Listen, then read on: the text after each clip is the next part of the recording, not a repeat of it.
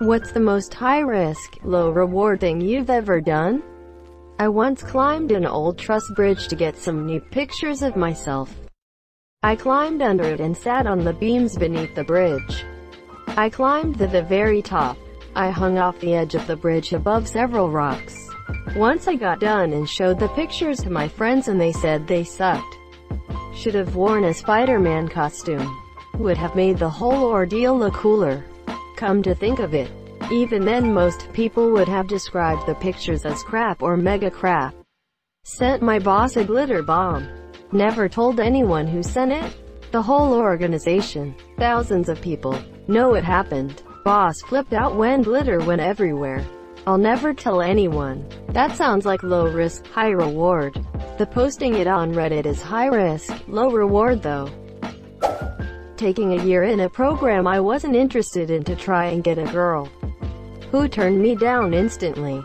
Dick decisions are always the worst. Dick decisions are always the worst. I stole every wheel off the chairs in my high school's computer lab as a joke during a 20-minute break. I still have one of them. Monsieur probably could have gotten expelled just for a slightly funny joke. And a useless chair wheel. Well, I'm glad it didn't have a permanent bearing on your future.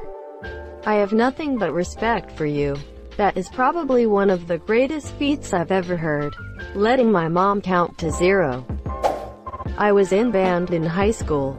I had a friend from middle school that was also involved in athletics at the time, and the two of us were outcasts among the greater band nerd population and often got talked down to, which even our instructor would join in on from time to time. At the time, flipping backpacks was popular. Taking things out of the backpack, flipping the backpack inside out, returning the items to the bag and zipping the bag back up. One day when we had a substitute in and he had the class watch the typical BS Mozart movie from the 80s again, I found a mega bag of zip ties and convinced my buddy to help me flip every student's backpack. Zip tie the bags closed, and then zip tie the bags into the instrument lockers while everyone watched the movie. If we got caught and reported, the instructor 100% would have suspended us. So we were on extra edge, and right as we were wrapping up, the substitute locked eyes with us from across the room and realized what was going on and decided to pretend nothing happened, and we completed the mission right on time. The class was very pissed as the lights flicked on and they saw what had unfolded. The substitute came back for a class later that year and talked to us, saying he had to actively try not to lose his shit when he saw what was going on. I fucking love you, Mr. Hudson. That dude was weighing up whether it was worth his time to bust you and decided it was not. Reporting you would have been a high-effort, low-reward action for high monsieur. Whilst building a house, the second floor had an I-beam that extended into nowhere that needed to be painted with rust protection paint.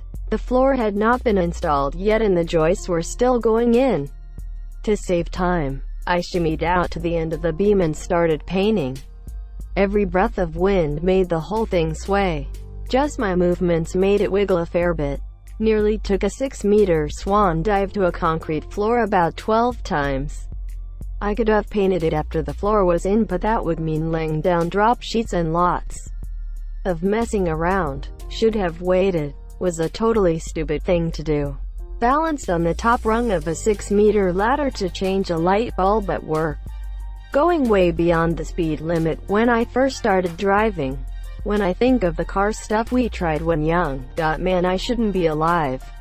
I skipped class after a standardized test. Literally the afternoon teachers were showing movies and doing nothing, and I decided it was smart to get in school suspension to sit behind a warehouse and nap with my dumbass friend. Were they good movies or those weird education documentaries on something dumb? Like those ones about the difference between singular and plural spelling or something.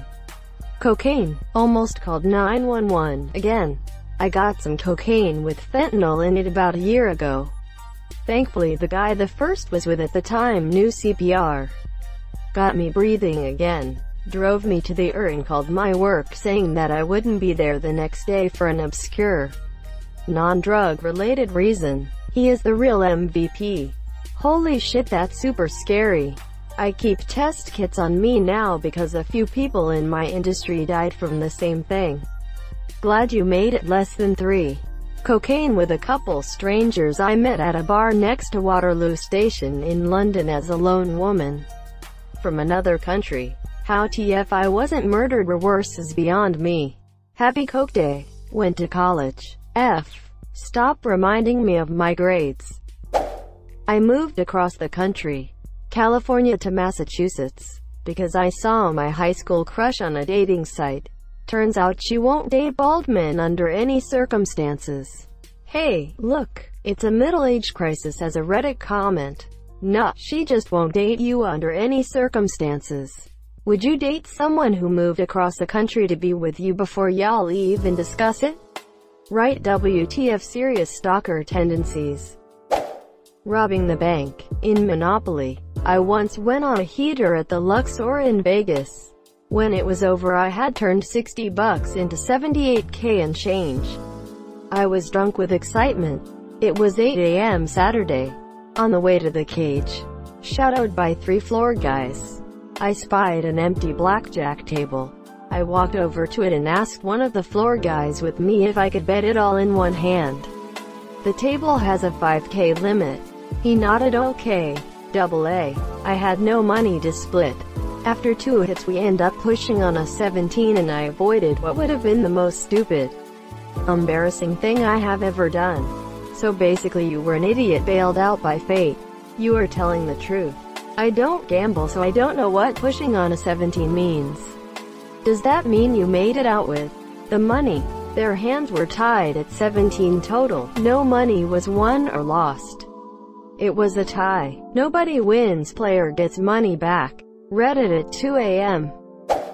When I was about 7, there was some kind of meeting we had at school where the school counselor was asking a large group of us if there was anything we were sad or mad about. I think it was basically meant as an introduction to the concept of a counselor. I was sad that my great-grandmother had recently died, and I mentioned it. The counselor told me that it was okay to be sad, that there's a grieving process, etc. You know, the regular advice for that sort of thing. But for some bizarre reason, what I told my mother later was completely different. To this day I cannot figure out why I did this. I don't remember disliking the counselor or anything like that. The only thing I can think of is that maybe I was doing one of those nonsensical "what happens if I do this thing?" experiments that all kids do. I told my mom that the counselor had told me, "You need to just forget about it and move on with your life." I had no idea what can of worms I had just opened. My mom was livid. Over the course of the next few days, she called the school asking why the counselor would say something like that to me, and she discussed it with a few different people. They asked what the counselor's exact words were according to me, and my mom sat down and began to write a letter to make it into a formal complaint. She asked me what exactly the counselor said so that she could put it in this letter. At that point, I knew this had gone way too far, and I was feeling bad over the fact that I was going to get this woman in trouble.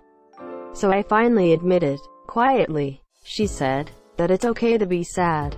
My mom, dad and grandmother were all very disappointed in me. My mom asked me why I would lie about something like that. I genuinely didn't have an answer for her, because I didn't know. When I said it, I had no idea it was going to go that far. I didn't know that my mom was going to go all the way to making a formal complaint about it in the few days before she started writing the letter. I was hoping that she'd just sort of let the whole thing go. But she didn't, so I eventually had to fess up. I still feel bad about that to this day, because assuming the counselor was told about this, she had to be wondering why I was trying to get her in trouble. She was a nice lady and didn't do anything wrong. But for whatever reason, I clicked the wrong dialogue choice and quickly realized that I couldn't exactly reload from the save. Don't beat yourself up about it. It's totally normal for kids to push boundaries and test out scenarios. It's how they learn. I had a similar experience where I was just goofing with my cousins about seeing a man peeking in the window from outside, which eventually escalated to police searching the area with guns drawn. I let the situation spiral out of control, initially out of curiosity and then out of fear. You did a lot more than most people by actually fessing up before it became too serious. Thank you so much for watching and have a good day.